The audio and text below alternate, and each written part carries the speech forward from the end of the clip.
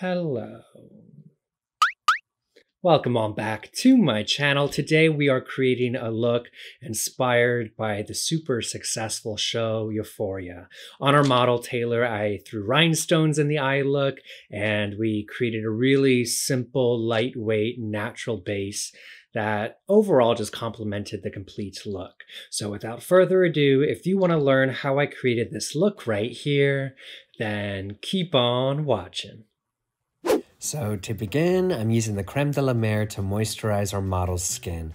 I really don't use a whole lot of this. Because it's a thicker cream, I like to place a small amount into the palms of my hands, warm it up really well, and then lightly press it into the skin. When it comes to using creams or moisturizers that have a thicker consistency to it, less really is more, because the more I apply, the longer it's going to take for the cream, for the skin to absorb the cream. So anyways, now that I'm finishing up with prepping Taylor's skin, we can move on to the makeup. I'm first going to take my Plexiglass Illuminator along with the Morphe Glowstunner Tinted Moisturizer in the shade Tan Glow 7, mix them together on the back of my hand and start applying it on with the sponge. I've mixed them together to show you how you can incorporate the Plexiglass Illuminator into your foundation routine, rather than just using it alone to prep the skin with. When mixed in with your foundation, it gives it that immediate luminous effect that leaves your skin looking like glass. I'll even mix this into a matte foundation and it'll still transform it into something that leaves the skin looking super glowy. Now, let's talk about why I chose the tinted moisturizer today. I wanted a very, very light coverage to the skin. I wanted to look super natural by keeping the products lightweight, and then anywhere we want to go in with a tad bit more coverage, I'll do so with a concealer. But this is kind of the vibe I got from these Euphoria looks. Authentic looking complexion makeup that embraces the skin's texture while keeping most of the glam on the eyes, which is exactly what we're going to do today. So now that I've finished up applying on this tinted moisturizer along with the Plexiglass Illuminator, I'm going to head over to the One Size Turn Up the Base Butter Silk Concealer in the shade Medium 4NG to spot conceal around the face, adding a bit more coverage to the areas that we want to disguise before blending it out with a sponge. Now, if you really want that flawless skin effect, I'd recommend using something with, a bit more coverage than the tinted moisturizer I used, but it just comes down to preference. Some people love that full glam, which is usually what you see in my tutorials, and others like that very natural, no makeup look. There's not one that's better than the other. You just kind of have to tailor it to your liking. It was important to me, though, today to keep it as simple as possible for the complexion. And I know this might sound a little crazy because we're also used to aiming for perfection with makeup, but I didn't want it to look too I didn't want it to look too perfect. I want the makeup to look a little worn into the skin. I'm not going in with a bright under eye highlight and baking with powder and all that. And trust me, it's really hard for me not to go full glam with a look. But I'm taking more of a TV makeup approach here rather than that red carpet glam approach. You know what I mean? TV and movie makeup has more realism to it and shares more of the character's story. And in this case, I found a lot of the Euphoria looks consisted of minimalistic complexion while amping up the eye look with jewels and rhinestones, which is what we'll do later on. So I'm going to finish up concealing around the eyes here, and I'll be right back.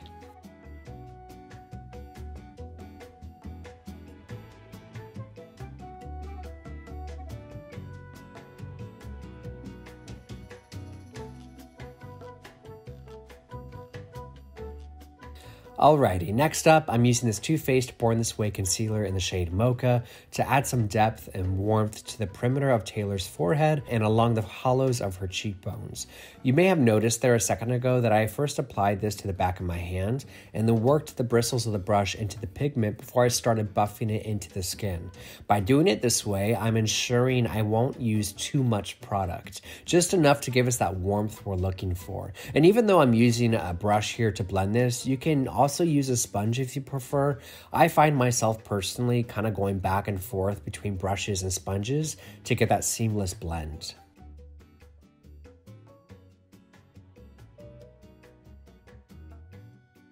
Okay, so now to mattify specific areas of the face, I'm using the Makeup Forever Ultra HD pressed powder and lightly applying this on with a brush. And notice how I said there, specific areas of the face. I don't want to apply this everywhere because I don't want to diminish that glow everywhere.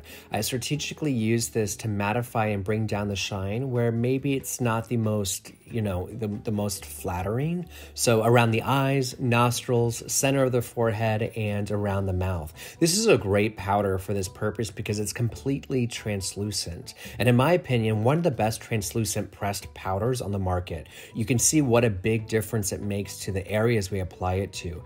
It takes down that shine without adding coverage, which is important to me here because I don't want to add more coverage. I want the natural beauty of her skin peeking through the little makeup we've applied. And with a look like this, I'd rather under apply powder now than to over apply. So I'm being light-handed with it. We'll see how the skin looks after we do the rest of the makeup, and if need be, we can apply a little bit more powder at the end. To blush up the cheeks, I'm using the Rare Beauty Soft Pinch Liquid Blush in the shade Grace and applying this on in a similar manner I had applied on the liquid bronzer by applying it to the back of my hand first and then buff it into the skin. And to keep it real here, I kind of messed up.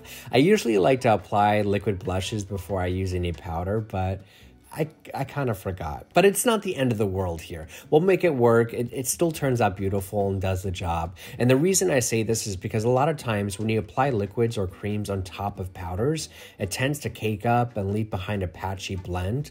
But because I didn't use all that much powder here, I didn't run into any issues with blending out this pigment. It turned out just fine.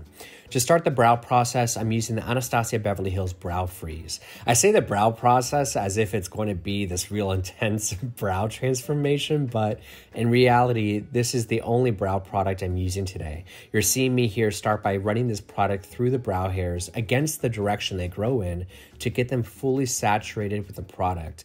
And then I start brushing them back down into the final shape I want them to lay in. I'm keeping the brows in uniform with the complexion today. Simple, clean, and understated, which I think will perfectly complement the eye makeup we do next.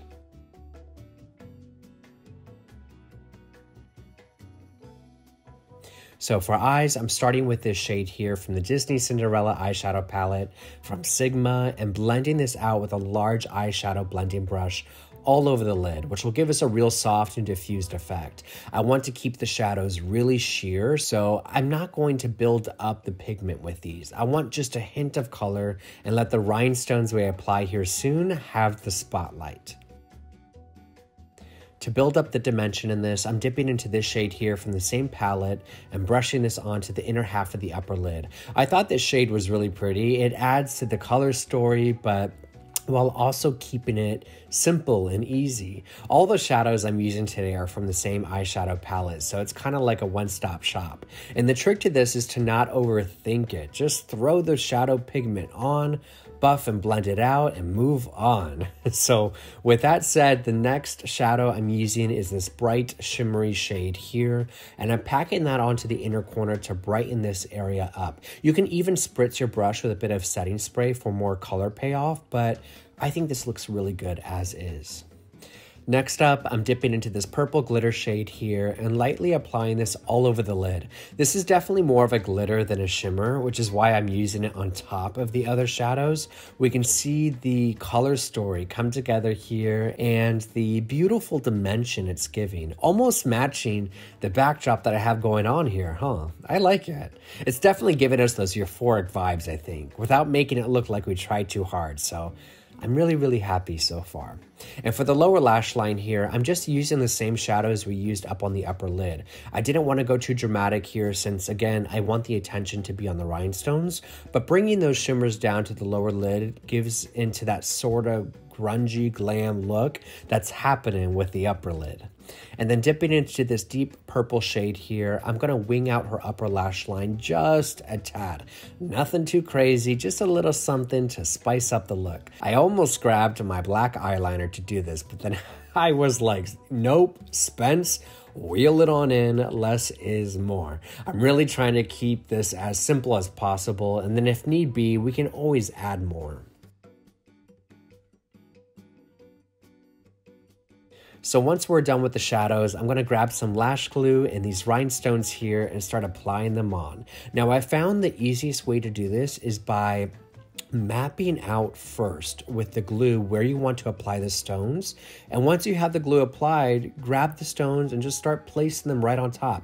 I'm using the tweezers to do this, which is easier than it looks, I promise. But to make it even easier, there are these like these wax tip applicators you can find online that might help you if you struggle a bit with using tweezers. And the rhinestones I'm using, I got off Amazon. I remember them being super affordable. I can't remember exactly which ones they were. Oh gosh, I can't believe I want to say this. So, okay, how do I even... I bought these years ago, okay? And during that time, Amazon would offer like these 1 month free Prime membership for newly signed up accounts. So I would just create an email and sign up a new account every month, so I didn't have to pay for Prime. Listen, we've all been there, don't judge me. The point is, I don't remember what account it was, so I don't have the order history. But if you just look up eye rhinestones or nail rhinestones, you'll find a whole bunch to choose from in different colors and sizes. And it's only like 10 or 15 bucks. It'll last you forever. Once I've done the other eye makeup off camera, I'm going to reach for the Charlotte Tilbury Pillow Talk Push-Up Mascara to run through her top and bottom lashes. I'm going to be generous with this because I want that intensity there, but I'm not going to pair it with, false lashes today. I think lashes would just be a little too much for the vibe I'm going for, but hey, if you want lashes, you go for it, baby. Don't let me hold you back. Remember, as I said, it's all about tailoring this to what you like and what makes you feel the most confident. So for the lips, I'm using the new Anastasia Beverly Hills lip liner in the shade Chai and using this to trace the border of her lips. I think the brand did a fantastic job with this formula. It glides right on, they're pigmented, they last, and they have a lot of different shades to choose from. I think they released 18 or 20 or something like that, and they're really precise too, which is nice if you like that sharp lip line. But in today's case, I'm going to diffuse it out a bit with a concealer brush, which I'll show you here in just a second. Okay, so here's what I was referring to. There's no product on the brush I'm using. I'm just using it to diffuse out the edges for that softer, more worn-in look that I'm going for. And then to top it off, I'm applying this gloss from Bite Beauty in the shade Guava Puff to give us a glossy finish. I like this lip duo because it looks quite natural on her, and it's really easy to touch up with throughout the day. We didn't complicate things by throwing in a lipstick or anything, just a little gloss, and bada bing bada boom. That's all we need. And I've head back to the Makeup Forever powder we used earlier to bring down a little more of that shine throughout the T-zone. I'm loving how natural this looks. We can see her gorgeous skin through the makeup we've used. It doesn't look like we've layered and layered on the makeup. It's breathable and just overall really pretty and effortless. And with that said, this is the final step in how I created this Euphoria-inspired makeup look on our naturally beautiful model.